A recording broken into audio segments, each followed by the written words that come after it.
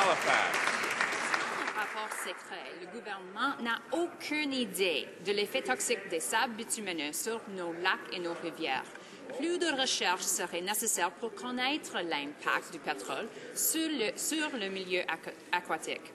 Pourtant, les conservateurs ont coupé dans le financement de la recherche. Ils ont abandonné les lacs expérimentaux et ils ont coupé à l'Institut Maurice Lamontagne. Pourquoi les conservateurs jouent-ils avec la sécurité des Canadiens et de leur environnement? The Honourable Parliamentary Secretary.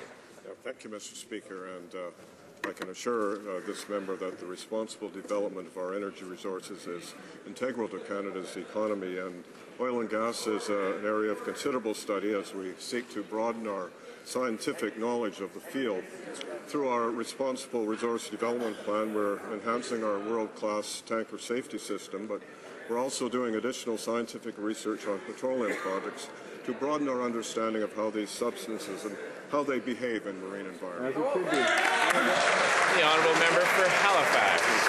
Well, Mr. Speaker, a federal report reveals huge gaps in the handling of oil sands bitumen spills. Nobody, not the National Energy Board, Environment Canada, Fisheries and Oceans, nobody knows how to deal with a bitumen spill properly. And in the Arctic, the problem is even worse. Conservatives, they continue to pretend that nothing's wrong. Well, the Prime Minister has gutted environmental laws and cut funding to that very research. So when will they stop cutting the research that will help us deal with these spills? Hear, hear.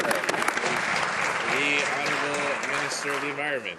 Thank you, Mr. Speaker. Mr. Speaker, our government has made responsible resource development a priority. We have made significant investments and progress since we've launched the Joint Implementation Panel for the oil sands monitoring with Alberta.